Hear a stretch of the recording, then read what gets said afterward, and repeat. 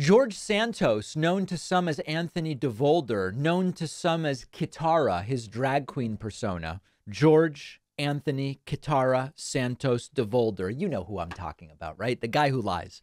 He now is saying the $500,000 loan I claimed I gave my campaign, it wasn't really from me. Now, he might think this is going to explain problems that he's having. The problem is, where did he get the 500 grand? The problem is it actually raises a new question of, did he lie on the financial disclosures, claiming it was his money when it really came from someone else, particularly in the context of the reality that there are limits to how much people can contribute to the campaigns of others.